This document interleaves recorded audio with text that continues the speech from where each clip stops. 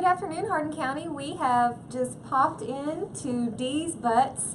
Most of you guys have heard of Deez Butts around here. You've been a pretty popular food truck for a while, but this is David Pritchard. He is the owner of Deez Butts, and tomorrow is your grand opening. Yes, absolutely. It's been a good while coming. Yes. Yeah. It's been a long, hard road, but we're here. Yes.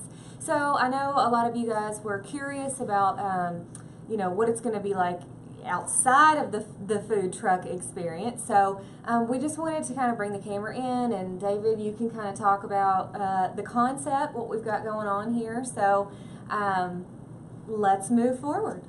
All right. This is where it all starts. It's a quick concept, a lot like your Qdoba or Panda Express, where you come in, follow right through this food line, and pretty simple with your menu choices here, and we'll have line workers on the other side of that line that'll prepare your food for you.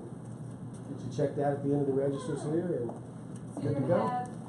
You're going to have brisket, pulled pork, and what else in here for your meats?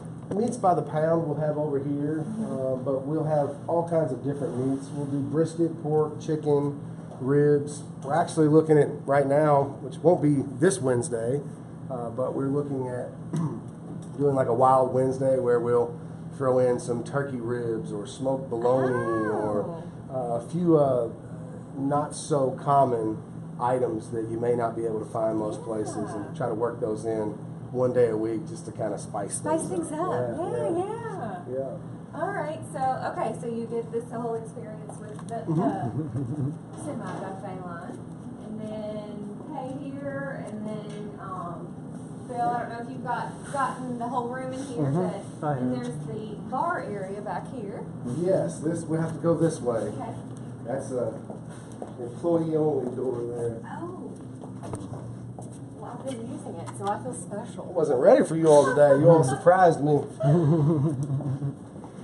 And this is the bar area. Sports bar. We'll have lots of games on most of the time, and got lots of spirits and wines and beers and. And then I saw you have a separate bar menu back We here. do. Over here it's a little bit different. There is dining service over here. Right. So people can sit down and be waited on in a traditional manner with full service. I don't know, Phil, if you can get that. And the items are bar food items over here, really fast and quick to make. So we'll have a lot of that stuff rolling out really quickly to keep people from having to stay forever if they don't want to. Right. Let me ask what your hours are going to be. Our hours, we're open, the dining room will open at 11 o'clock. The bar won't open until 3.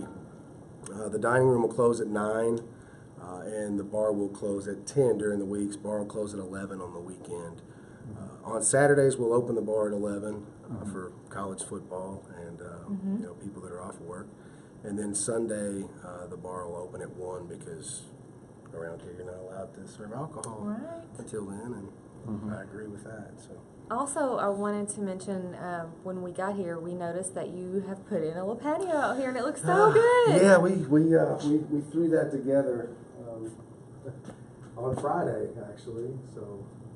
Yeah, I love sitting outside when it's not, sweltering hot. And we plan on having a few outdoor activities, with cornhole and things like that, and then maybe next year, once we kind of get a grasp on the business and how things are, we might even look at doing some outdoor kind of events to bring the community in and see what we can do with music or movies, or I don't know what we'll have in store, but definitely in the works there.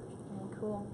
What's the location, address? Oh yes, what's our address? Oh, 654 East Dixie.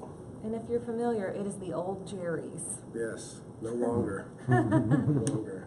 All right, well, David, thanks for showing us around today. Thank you all for coming. I've got work to do. So. Yeah, officially they will be open on Wednesday, Tomorrow. September 19th. Yep, So, tomorrow, 11 a.m. Come see us. well, best of luck. I'm Thank sure you you. don't need it. Appreciate it. Thanks. Y'all have a good one. Mm-hmm.